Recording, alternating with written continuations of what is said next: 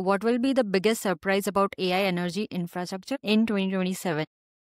I would say that like some of the things that I go on about, which are still seen as somewhat controversial or something, will no longer be controversial. So, for example, the idea that the AI data centers would become the center of gravity of electricity production and consumption, and that instead of the discussion being around PJM, like unilaterally imposing, like, we're going to cut you off if we're running out of power because our human consumers are more important than our AI consumers, even though economically speaking, the human consumers are much less important. The discussion will be around PJM negotiating with their local compute cluster for access to their excess power.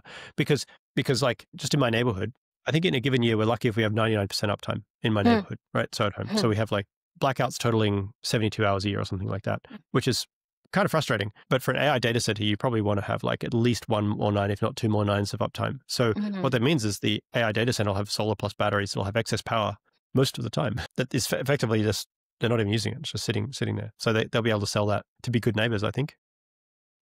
But yeah, that whole discussion is I don't think it's been widely understood yet that like there probably won't be independent power generation merchants in the future. There'll be captive power plants for highly energy demanding systems, whether they're data centers or synthetic fuel plants, and that they will become the default merchant of power for legacy grid users.